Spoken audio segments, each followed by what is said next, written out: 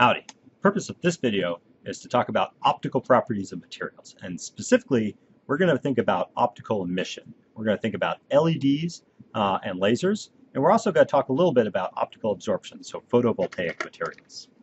Now there was a previous video that was talking about absorption of light of different wavelengths and how that relates to the electronic band structure. So if you haven't seen that yet, I recommend checking it out.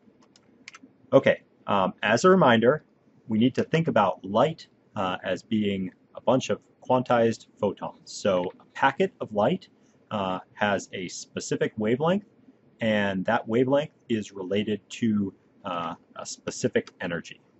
So dependent on what wavelength of light I'm talking about, if I'm talking about something in the visible wavelength, for example, blue and violet has a shorter wavelength but is a higher energy than things in the red, right? Okay, so we talked about absorption before. Now let's think about emission. And in order to get emission, what I tend to need to do is I need to excite an electron from some low level across the band gap to a higher level, and then I need to let that electron fall back down. And when it falls back down, under certain circumstances, I can emit a photon of light. And so in this case, the energy of that photon is going to be dependent on the band gap. So if I look at a bunch of different semiconductors, I could think about potentially tuning what is the wavelength of light that I get out of those semiconductors by mixing different combinations of them. And this is what we call band gap engineering. So essentially, I would take a diode, I would make a diode from this semiconductor, I would excite electrons up to higher energy level, I would let them fall down, and when they fall down, they're emitting a photon of light. That emission is going to be a function of the band gap. So we figured out how to do this a while back, but for a long period of time, we could only do it with things that were in the reds and greens.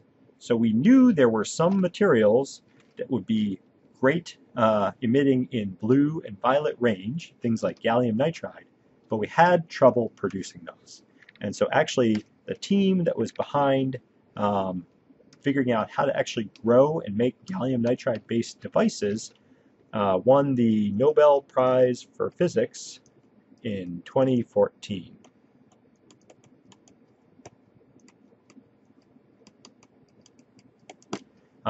Now, why would that be so exciting? I mean, we already have red and green. Why is blue important? Well, blue is important for two reasons. One is that for any sort of a display, we typically make this by having 3 pixels, red, green, and blue.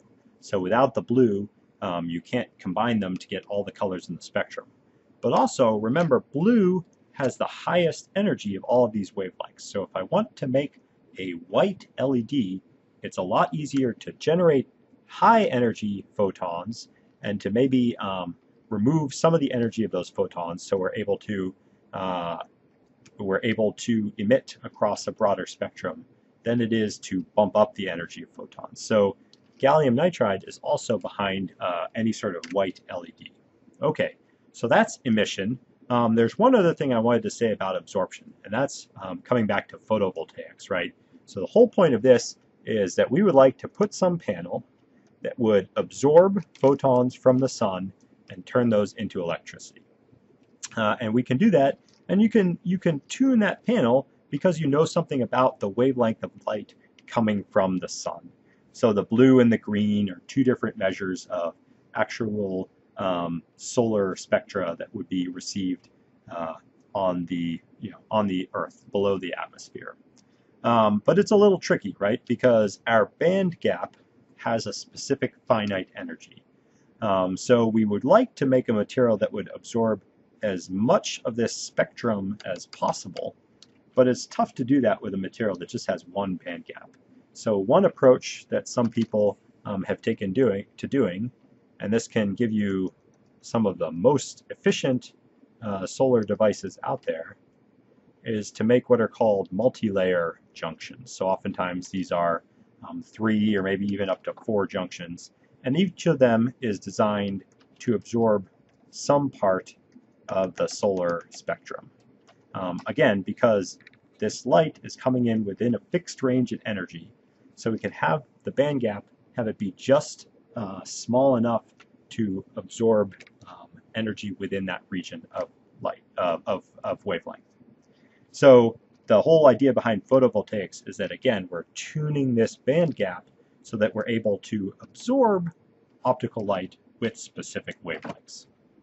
Okay, quickly in summary, photons of light, again, are associated with a specific energy. The wavelength of light that is emitted is going to be dependent on what is that band gap of the material. So we can tune that band gap to some extent, and that's what we call optical band gap engineering. Again, the same thing happens when we're absorbing light. So the wavelength of light that is absorbed is also a function of the band gap of the material. And we use this in a number of different applications, but one great example would be in photovoltaics, where we're tuning that band gap to take as much advantage of the solar spectrum as possible.